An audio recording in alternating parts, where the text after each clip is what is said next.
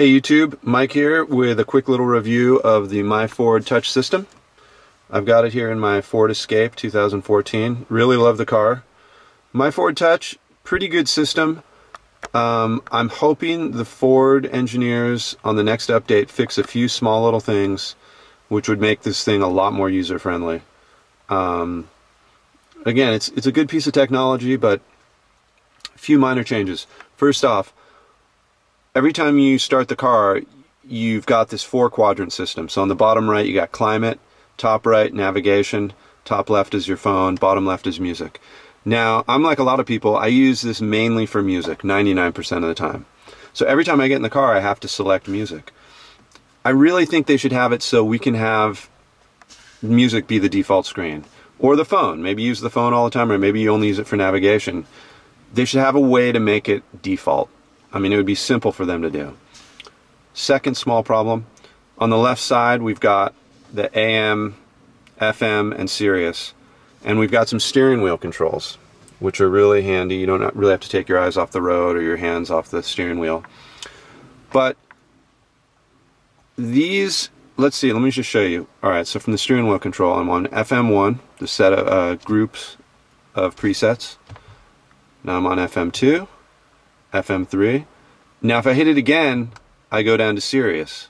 It doesn't go back to FM1. Here I am on Sirius 1, Sirius 2, Sirius 3. I click it again, I go down to the CD player. These should all be looped. It just doesn't make sense. Now if you're on Sirius 3, you can go back to Sirius 1 by touching the screen here, or you can use the voice controls. I'll show you there. Please say a command. Sat 1. So that takes you back to satellite 1. And again, it's a minor complaint, but these should be looped. Number 3, on the home screen, they should have a little home icon where if you just hit that, navigation to take you to your home address starts up automatically. As it is now, it takes 3 clicks. So we go 1, then we hit destination, then you hit my home. I would hit it, but it shows my home address. I don't want to do that. 1 click there, and then you have to do 1 more click. So it's 3 clicks to get home, whereas it could be a lot easier if they just had a little home icon somewhere. Fourth thing, this thing shuts off after 15 minutes automatically. So I often get my lunch and sit in the car and just park and have lunch, and I'll be listening to a song or listening to an interview. The thing shuts off with no warning, and there's no way to set it so that it takes longer to shut off. I think you should have the option of having it shut off after 30 minutes. Or maybe just a little warning box comes up and says, okay, it's about to shut off. Are you sure you want it to?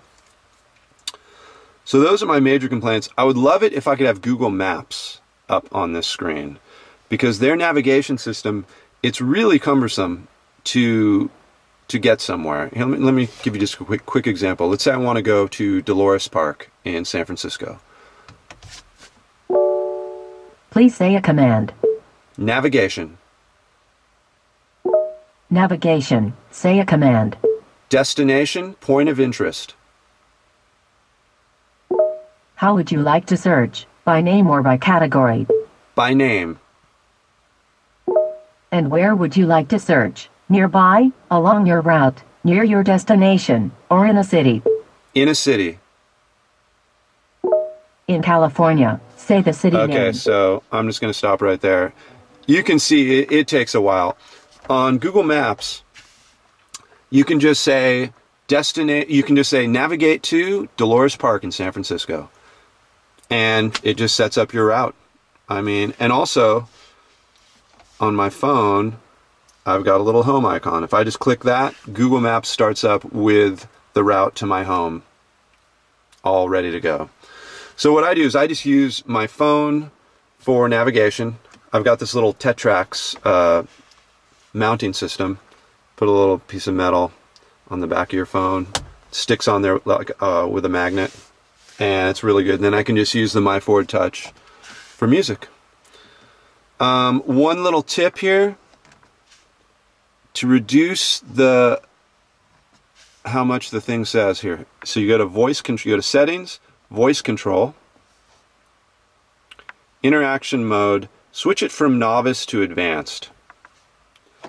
And then when you click the button on the steering wheel to start the voice recognition, she doesn't say anything. It'll just chime. Listen. So it just chimes, it hits a little, it makes a little beep, and it just makes it a little more streamlined. Anyway, that's my quick review. Ford engineers, I'd love to see you make those changes that I suggested, and I hope this helps somebody out there. All right, bye-bye.